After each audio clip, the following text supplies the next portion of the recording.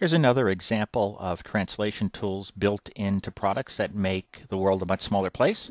So here is the Boston Public Health Commission in Boston, Massachusetts, USA. And they have added this little web bot over here from Microsoft Research. It's a free add-in to websites.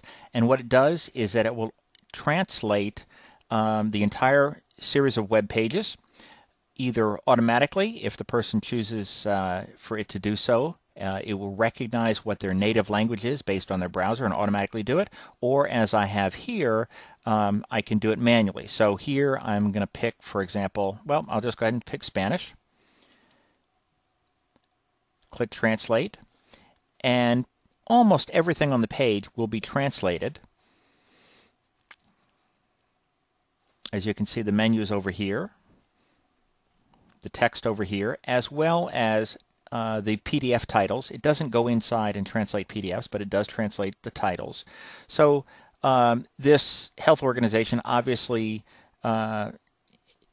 services a number of people in a number of different languages. So instead of having the expense of translating in so many different languages, this program will do it automatically for them. And as this text over here indicates, it is machine translation, so it's only about, I'd say, 80% accurate.